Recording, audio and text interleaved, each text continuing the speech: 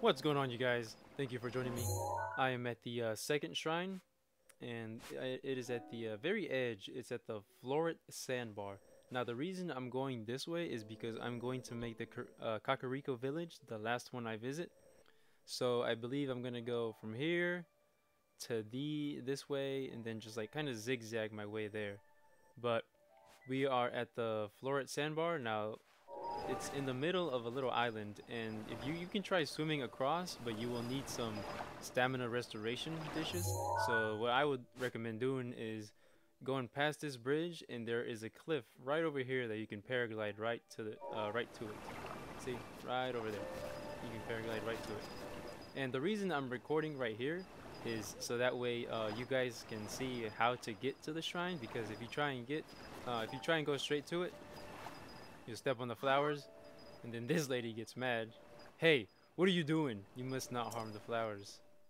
And then it resets you. She sends you back to the very beginning. See, so you have to make your way through there. It's a shrine quest. I'll just run through it because, well, actually no. Let me show you which way would be the easiest to go. Okay, so from the entrance, just follow this little trail like I am. You go around, and then these little guys will throw you off, so take them out as soon as you can, whether with a bow or with a melee weapon. Oh, not a bomb arrow.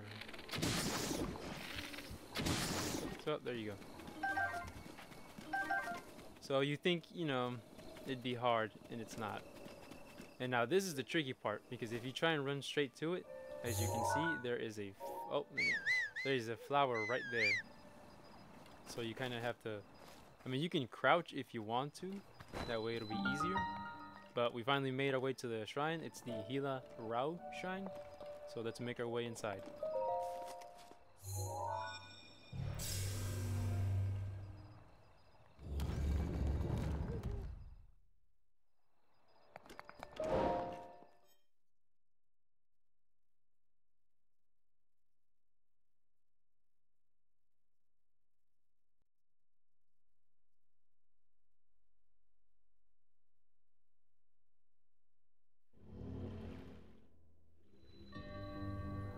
Okay, so we're inside. It is titled Drifting Hila Rao Shrine.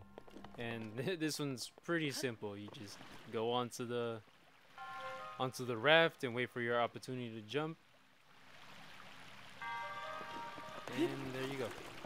Now this one, if you're quick enough, you can make it right as soon as it starts. Oh, see, and you can't climb on top. So if you fall, oh no, I'm gonna drown too.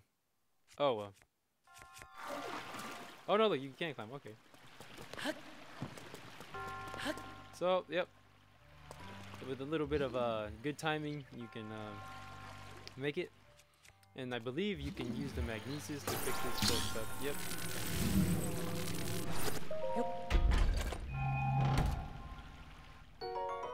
So you have an opal. It's a 60 rupee reward. Now right here, there are plenty of ways to actually do this, but I'm going to show you how I do it myself. Now this will vary depending on if you have, well actually you don't even need anything, because all the runes are going to do the work for you. Now if you want to get that chest, obviously you're going to have to use the cryonis. Pillar of ice, just make your way across, and then wait till it gets into a clear path to lift it up.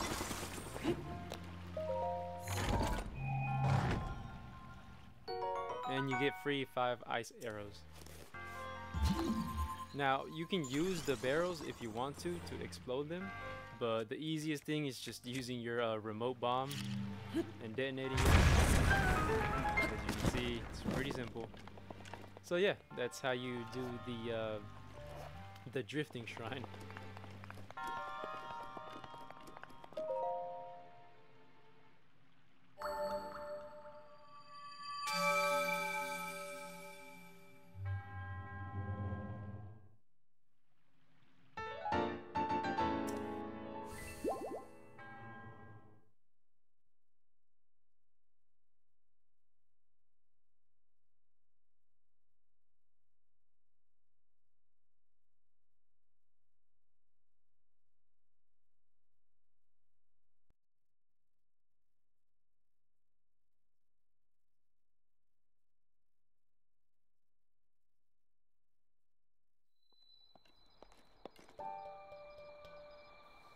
Okay, so we just finished the shrine. Let me zoom out so you guys can see once again. It is just north of activating the tower. Now, you don't have to go this route that I'm doing. I'm just simply going because it looks more of a sequential order, you know, like a little pattern. So, like, once again, the floor at Sandbar, you go up this little cliff, you paraglide over, and that's how you get to it. But yeah, thank you guys for watching. If this video helped you out or if you liked it, consider subscribing or possibly leaving a like. All the support helps me out in the long run. But as always, thanks for watching, and I will catch you guys next time.